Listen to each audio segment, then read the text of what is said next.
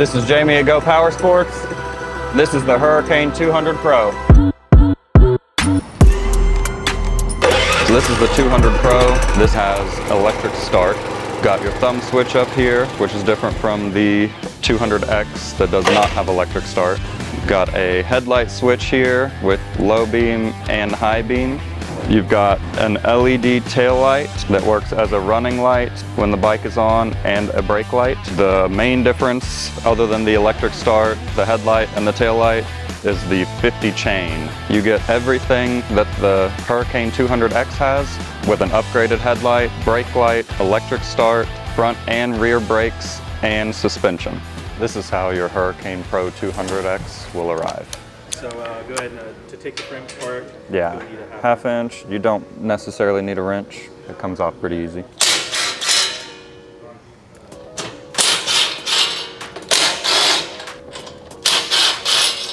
This 10 mil bolts to the rear of the frame. Most of the time they're hand tight. Sometimes they're not.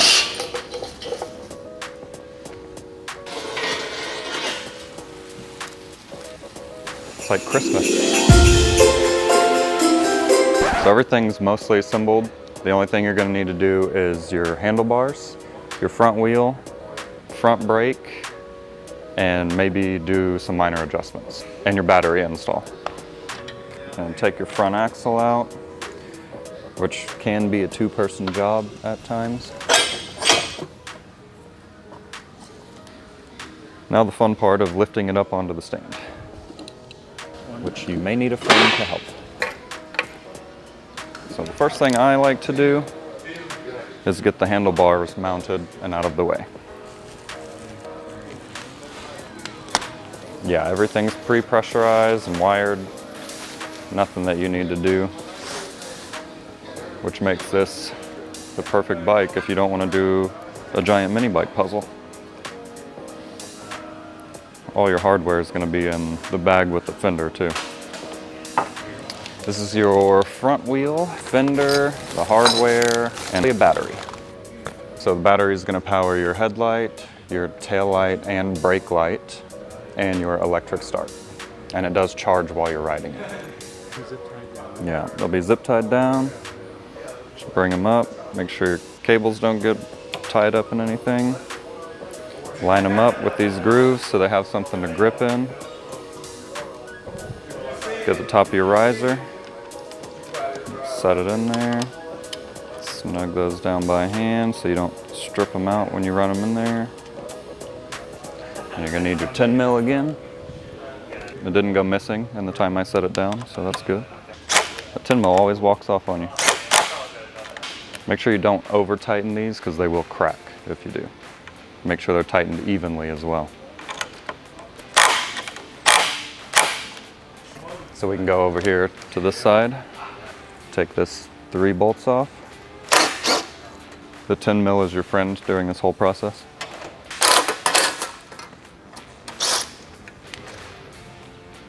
And this is your battery tray. You're going to have a bracket. You're going to want to make sure it actually hooks on there without hitting the frame. You may have to bend it down or up a little bit just to get it to clear. And this little tab back here, where your battery strap goes on. Sometimes it doesn't clear the frame. Just get a wrench, adjustable wrench, get it on there, tighten it down, and you can bend that bracket down. Give it a little test fit. Fits just fine. This is your battery hardware to mount the battery cables. These little blocks slide in under here, so you have something to thread into. This goes right in here, just like that, on both sides. If your positive is the shortest, you want your positive on this side. So, positive that side. You have to be careful because those little blocks will fall out and they are a pain to get back in. Nice and snug down.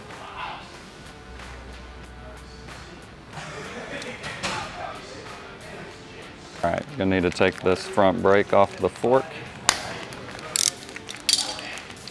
And there's a little wedge in here, but you're not going to be able to get that out with this wedge right here.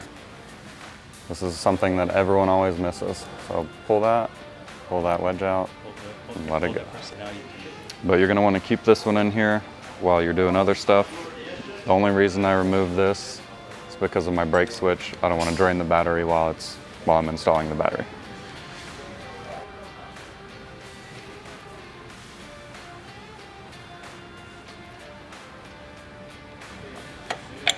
Once your battery is installed, you're going to need your battery cover.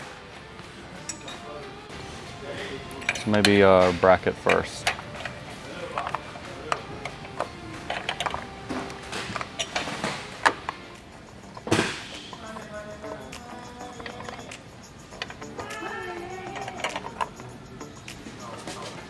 And then there should be another piece of this bracket. This goes on this side, and that is another 10 mil. You take your bolt, just like that.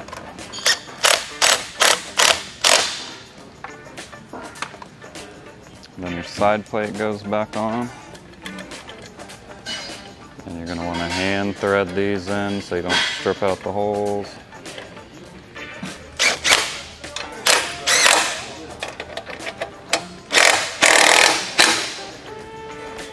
And our battery is installed.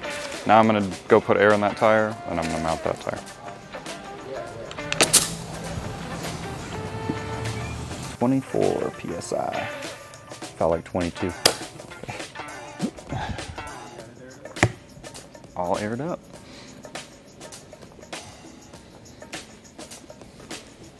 All right, so now that our tire is aired up, we're going to take the first easy step to install the fender before we install the tire, so you can get it on there nice and easy.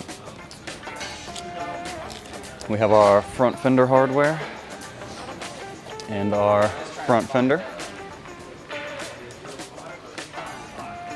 First thing I do, I grab one for the back.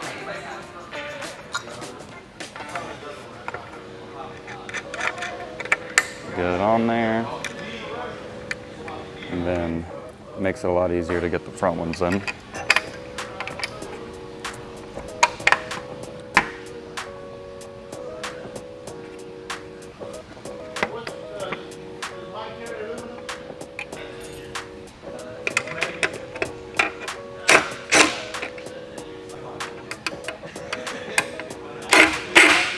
Now that we have our fender installed, we can install the front tire. So I'm OCD. I like my axles running the same way. So that axle is going in this way, nut is on that side. So I'm doing the same up front.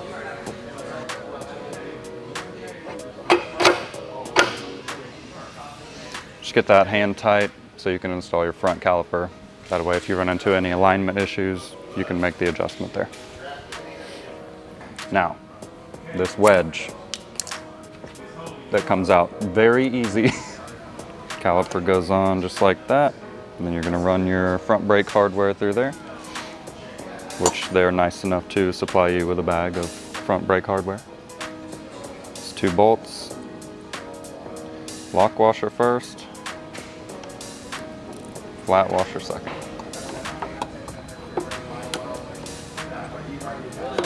Make sure your hole's lined up.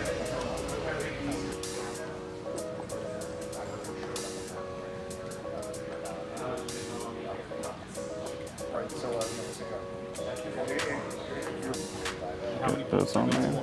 Just two to mount that. Make sure your brake hose isn't rubbing the front wheel or tire. It's 10 mil for top and bottom. And you can spin it.